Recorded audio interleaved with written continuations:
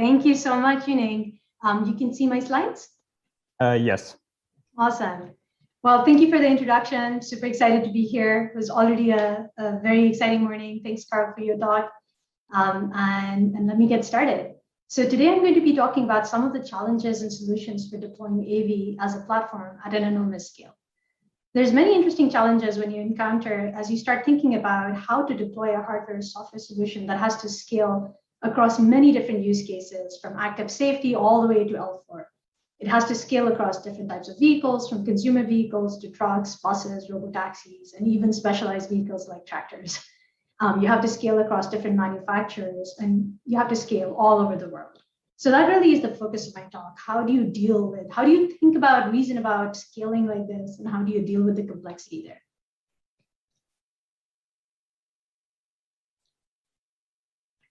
So in the next half hour, I'll talk about some of these interesting challenges, some of the solutions that we see, and I'll wrap up a little bit by talking about the central role of simulation in training, testing, and validation.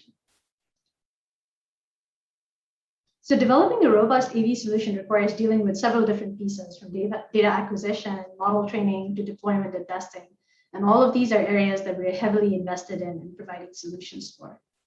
The thing that I find most exciting and challenging here is all of this needs to operate at this massive scale.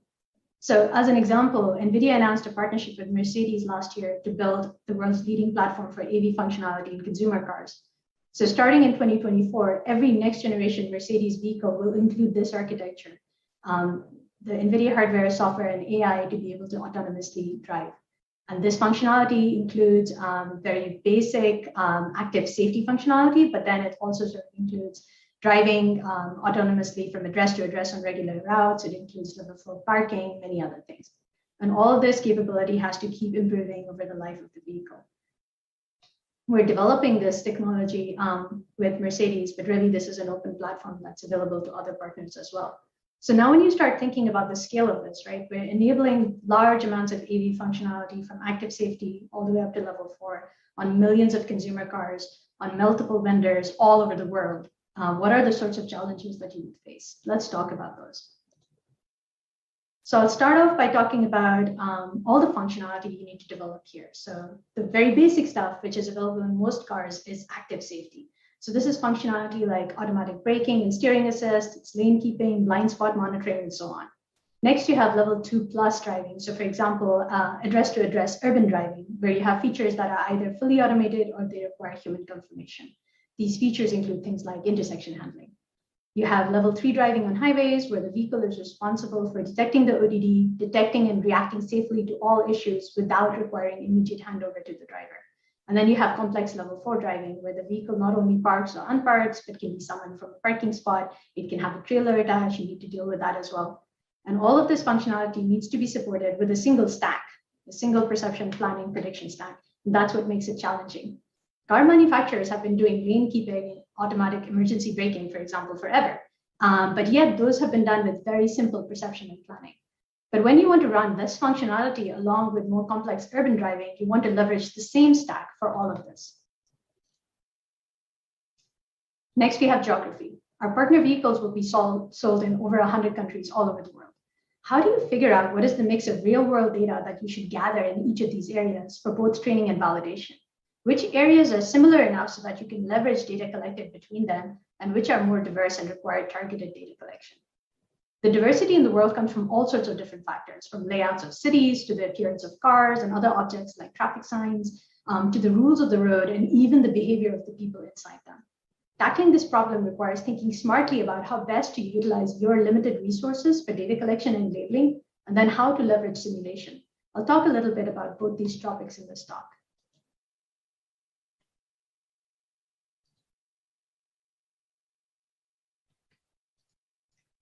Another thing we need to consider is this software and this hardware architecture have to scale to drastically different compute requirements. So you need to support everything from small ADAS computers that are only 10 TOPS and 6 watts, all the way to full self-driving that requires more than 2,000 TOPS.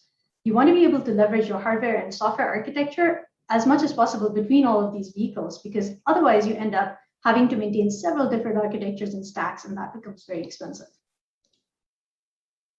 Similar to the compute and software stack, we also want to define a common sensor stack for all vehicles, and that has to be capable of scaling to different ODDs and different capabilities.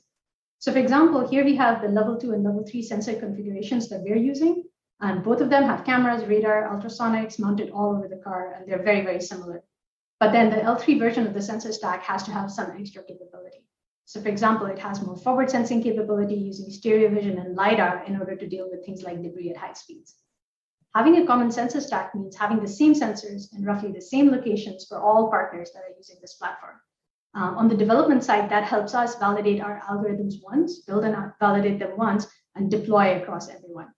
It also helps leverage common work like sensor tuning, ISP tuning, drivers, and so forth. So we're building this platform to enable all the different partners that we have, but we want to minimize the amount of work that it takes to enable every partner. I already talked about having a common compute stack and sensor stack, but there's much more. You also need to have a common vehicle abstraction layer. So basically an abstraction between our software and the manufacturer low-level software that does controls. We develop our common stack on a reference of fleet vehicles that encompass different types of vehicles like a coupe, the sedan, an SUV, and so forth. We test our software on these reference vehicles in both simulation and the real world. And then every additional manufacturer vehicle that comes up, we first test it in simulation using a vehicle dynamics model that the manufacturer provides, and then we test it on road. And that really minimizes the amount of vendor-specific testing that needs to go in. So I've been talking about how to create a common set of advanced AV functionality for all car manufacturers, but you still want different car manufacturers to have the ability to customize their cars and make them unique. There's several ways that you can make this happen, from visualization changes to changes in how the HMI works, all the way to how the car feels when driving. The feeling of driving a Mercedes, for example, is very different from driving a Mustang. The interesting challenge here is that you want to write a common control stack for deploying on many different types of vehicles and manufacturers, and to enable this change of the feel of the vehicle from something smooth to something sporty with just changing some knobs or parameters. And of course, all this functionality has to be enabled inside constraints. Consumer cars, for example, have very tight constraints on the amount of space, the power, the thermal budget, and the cost. And all of this functionality running on all of this constrained architecture needs a lot of compute, right? So there's a lot of things that we need to be doing in order to enable everything from active safety to something like level 4 parking.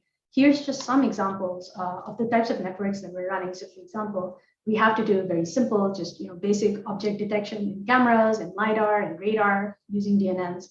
But then there's more complex stuff. You need to estimate distance to things. You need to estimate what are your paths, especially when there's no maps. Figure out what are intersections. You need to understand what the human inside the car is doing so that you can monitor whether they're distracted or not. You need to find parking spots and many other things. And that's just on perception. You still have the planning and control stack that needs to do, again, very simple stuff like ACC and lane keep, lane assist, but it also needs to do much more complex stuff like intersection handling, dealing with very congested traffic, and so forth. So a lot of advanced planning maneuvers, some of what I talked about, require HD maps, and that's a vital component for self-driving technology. You can do some things without a map, but much more functionality is enabled once you have a map. So for example, you know precisely where you are on the road, which lane you're in, how to navigate an intersection, and so forth. And HD maps are something that the level 4 robotaxi community, for example, just takes for granted. However, when you're launching a product on consumer vehicles all over the world, you can't guarantee HD maps everywhere. And in addition, there's several areas where survey cars can't even go, like private driveways and parking lots. So how do you get around this problem? At NVIDIA, we have a concept of my route maps. So basically, as a commuter, there are some routes that you travel frequently, like your daily commute, or your school carpool route, or your drive to Whole Foods. And we generate personalized maps for you on these routes. By running perception landmark detection in real time on your drives, we can generate a map automatically, fuse it with previous drives on the same roads, and automatically generate a high-quality HD map that then we can use to enable extra functionality. With user consent, we can also transmit this map to the server, aggregate user data, and share that map with the entire fleet. So that shortly after the launch of a new vehicle in an area, you can start to generate automatic crowdsourced maps for these locations. And this same process can then also be used to keep the map fresh. We can dynamically update a map when any vehicle in an OEM fleet drives the same route and it has changed. So let me show you a little bit of how this works. On any given drive, we use perception semantic output and ego motion to create a version of the map. It's called the map stream here.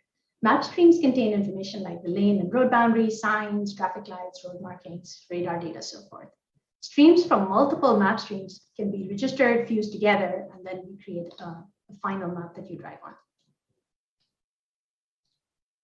So here's just a very basic drive. We're driving this route for the first time. We're generating all of this data that can be useful in a map and for localization. So for example, we've got ladder lane lines, road boundaries, we've got traffic signs up ahead, we've got poles, vertical geometry. And then if you fuse together multiple of these,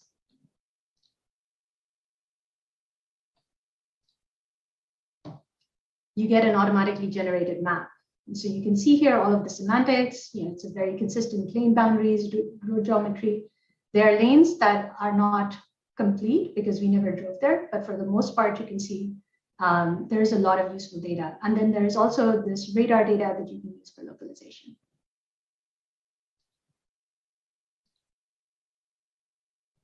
So here's a video of showing the quality of that map that is generated and the quality of the localization. We're driving a route that we created automatically, and then we're reprojecting these map elements that I talked about, like signs and lane boundaries, back into the image here.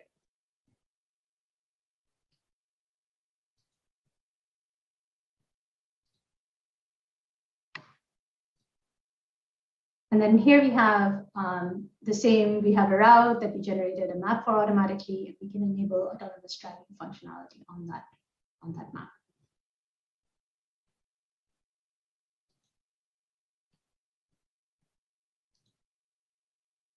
Okay, so let's switch topics a bit and talk about data. When we're driving at a massive scale all over the world, we're regularly dealing with petabytes of data. How do we utilize this data to best train our networks? Ideally, we want to pick images that would best help train our networks. And what we want to do is pick images where the networks are the most uncertain. And this uncertainty can occur because of many reasons like noise in observations, incomplete coverage of the domain, or imperfect models. The accuracy of a network is not the same as uncertainty. You have to have an accurate output. You can have an accurate output, but with a large amount of uncertainty. So how do you predict the uncertainty of a sample? I'll cover one technique, and there's so many ways of doing this. But basically, you need to have some way. Otherwise, you're going to be left with massive amounts of data and no good way of curating it. So if you're looking for the uncertainty of a sample, Bayesian networks are a very principled way of modeling it, but they're expensive. The cheaper way to model uncertainty is to use an ensemble of networks. So the basic idea is really simple. You can train an ensemble of networks, for example, using different seeds, and we can sample from their output and quantify the uncertainty of the model on new unlabeled samples. And we basically label the samples where the model has the most uncertainty. This framework is pretty straightforward for a classification task, but how do we generalize it to detection? So basically, to extend this approach to detection, you can partition the image into cells and then use the disagreement of the output of the ensemble at each cell in order to measure the uncertainty. You can visualize this as a heat map. So here, for example, we've got this image. Here's a trailer that we haven't seen a lot of before, pretty uncertain about it. And when you plot the uncertainty here, there's pretty high uncertainty. And the idea would be you sample images where we have such examples of uncertainty. Okay, so I want to switch gears a little bit again and talk about simulation. Simulation helps us support the entire development and validation process from start to finish. This includes perception development, planning and control development and testing, full AV stack validation, integration testing, and full virtual vehicle testing. So for example, for testing human-machine interface. The benefit of simulation is that we can test all sorts of scenarios, from all sorts of lighting and weather to scene setup, traffic patterns, to the long tail of appearance and events. And just as importantly, the ground truth is free. We know all the attributes of the world around us, from the exact 3D envelopes of each object to their velocities, their trajectories, and the semantics of everything in the world. We use simulation across several different use cases, but in the rest of my talk, I'll focus on the use case of end-to-end simulation and synthetic data generation for perception. Training and testing in simulation is hard for several reasons. You need simulation to accurately reflect the world we're trying to replicate, from sensors to the content to the behavior of other actors.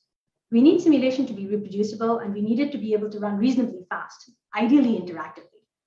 I'm not going to talk about all of these challenges, but let's talk about a couple.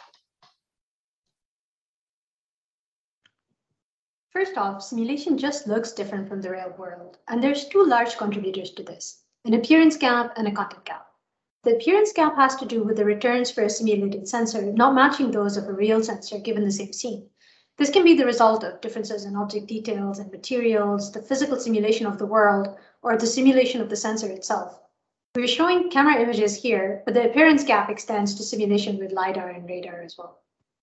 The content gap can be thought of as everything else that is different between these domains. This includes factors like the number of objects in the scene, their diversity, the type of placement, and other contextual information. In order to close the content and appearance gap, the first thing we do is look at the quality of a renderer. So here I'm showing the results of rendering with our renderer. And this is the easiest way of closing this gap. We basically model the appearance of the world as realistically as possible. Instead of relying on a game engine with a renderer that has approximations, we model light transport with ray tracing and material properties in a physically accurate way. As a result, the image quality is absolutely unsurpassed compared to any other synthetic data approaches. And this sort of approach is applicable not just to cameras, but to all the sensors that we're rendering. Basically, LiDAR, radar, camera, for all of them, we need to be able to match the physics of the world, the light transport or the transport of radar frequency, and we need to be able to match the surfaces and the materials in a physically realistic way. Omniverse, the renderer that we're using here, supports fast real-time rendering as well as a physically accurate path trace mode. During runtime, we will typically use the faster real-time mode, but synthetic data generation can make use of either the RTX renderer or a full path trace mode. So that's one way of closing the gap on appearance, but there's other ways as well. So you can use domain randomization and many other techniques. So here's an example of just sort of creating a simulated scene and then randomizing it with much more synthetic data. So for example, we can augment it with scene lighting, fog, image saturation, bloom effects, and so forth.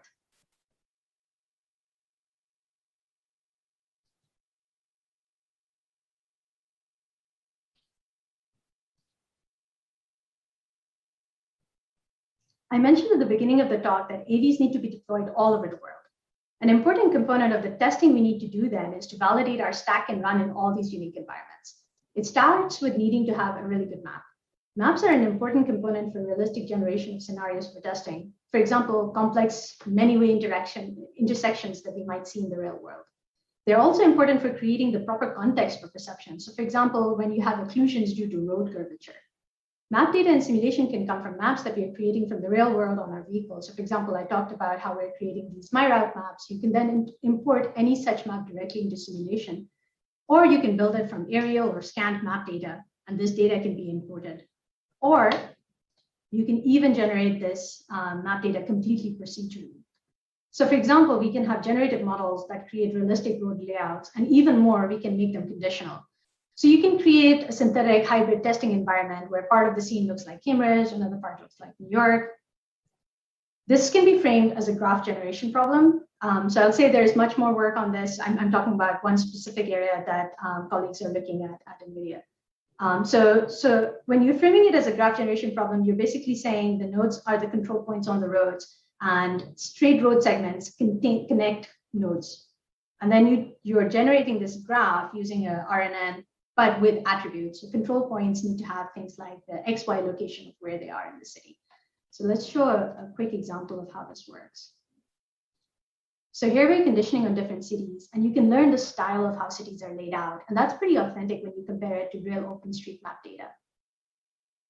You can also create a map where you have certain road elements that you anchor basically, and then you generate the rest of the map around it. And you can use this sort of technique for parsing aerial imaging so that you can use this as a prior for estimating world geometry. And then once you've got these maps that you've generated either from aerial images or completely procedurally, you can start procedurally generating many more things like vegetation and buildings and other elements and so forth, in order to have maps now that are reflecting the sorts of conditions that we want to be testing, like testing in India or testing in Japan, even without having gone there.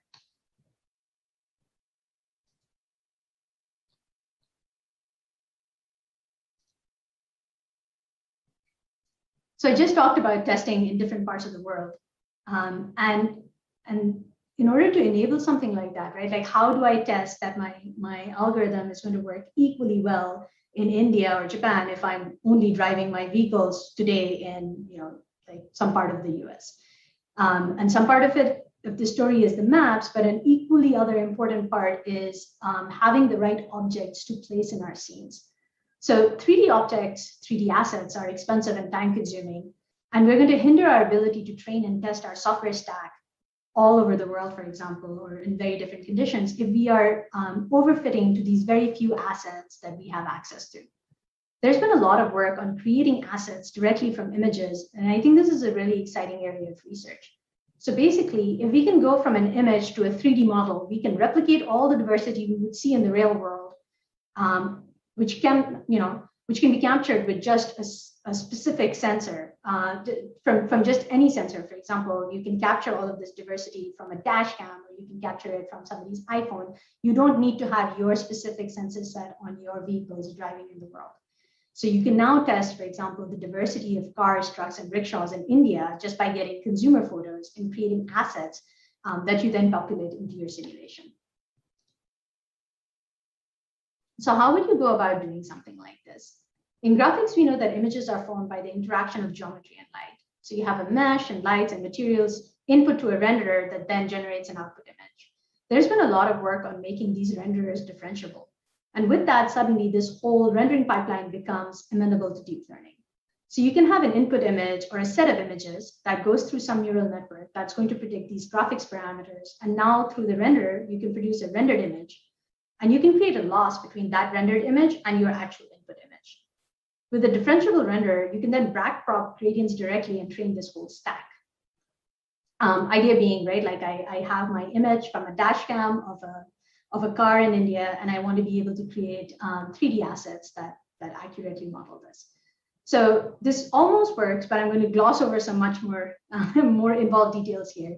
Basically, if you train something like this, you need additional complexity in order to get good results, because you need to be able to have multi-view geometry, right? You need to be able to have images of the same object from multiple angles.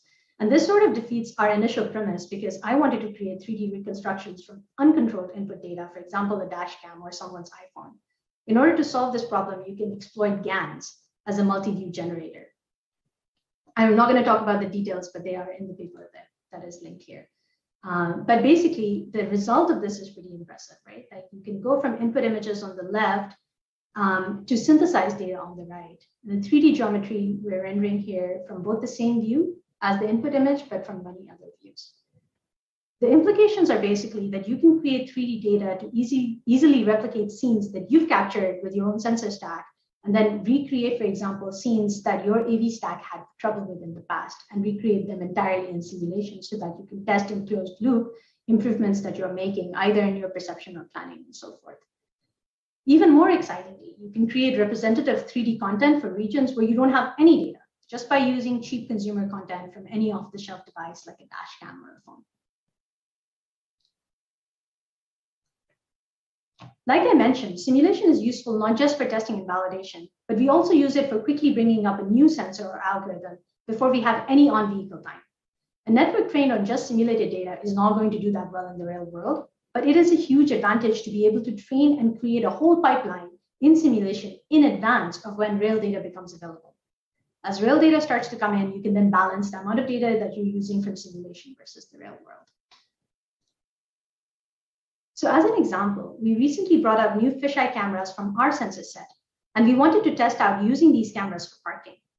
Before we had any vehicles with fisheye cameras mounted, we were able to train and test our parking end-to-end with object detection running on our simulator, and with the object detector trained entirely on synthetic fisheye lens camera data.